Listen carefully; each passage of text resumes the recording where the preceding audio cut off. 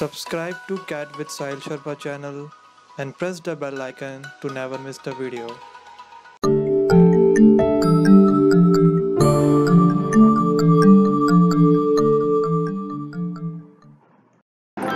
Hello, welcome to Cat with Sahil Sharma.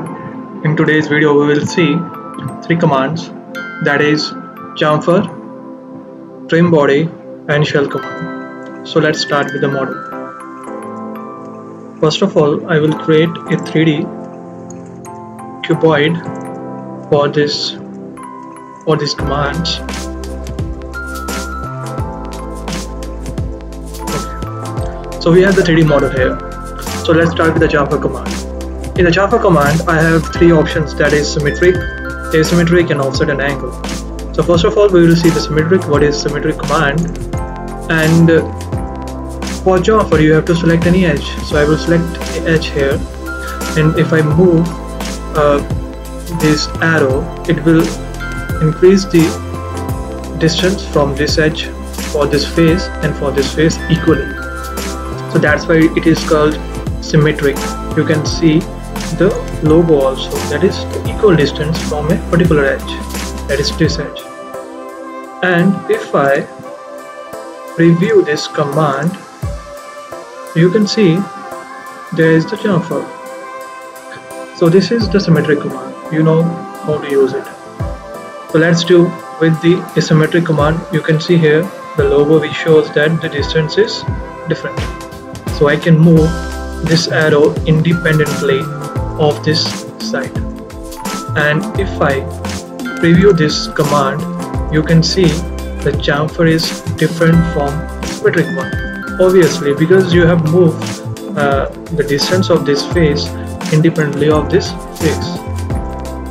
And the last one is the offset and the angle.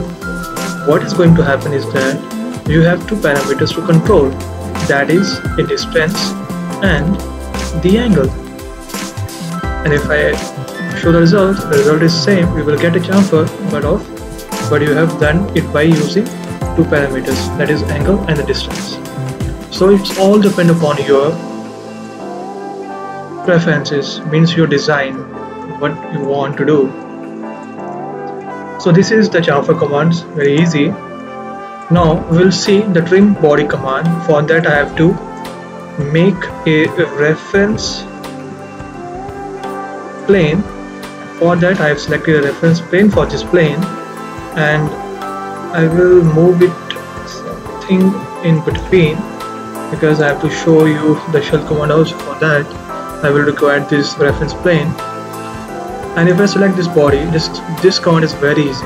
What you have to do is select the body, select the tool. Here is saying the tool. The tool is a reference plane. It will cut the body in that plane. If I select this, you will see that the body is divided into two parts, and you have the option to keep whichever part you want. That is, if I want this part and if I want this part, it's up to you. So this is basically the trim body command. Now the last command is a shell command. What is going to happen is that in certain scenarios you want a container like shape or a hollow body. For that you have to use the shell command. It's very useful, very easy to use. There are two options to use it, that is remove face then shell, or shell out the face. What is the meaning of remove face? If I select a face, it will remove that face and shell all the faces. So it's like a container or hollow container. And if I use this command, it will shell all the faces but will not remove the face. So it will make a hollow container. That is a container, or that is not a container, an object which is hollow from inside. For example, your basketball, your football, like that. So let's use the remove face then shell command. For that I will select a face here, and this is the thickness parameter. You can increase or decrease its thickness, and I can move in the other direction also, and you can see that I am getting a container like object here. So this is remove face and then shell command. So what is shell all the faces? What it's going to do, I will show you, because it have done it. You will not be able to see. For that I have to trim that body. That's why I have shown you the trim body command initially. So let's save this and use trim body command for this. Select the tool. You will see that you have a hollow object here by using this shell command.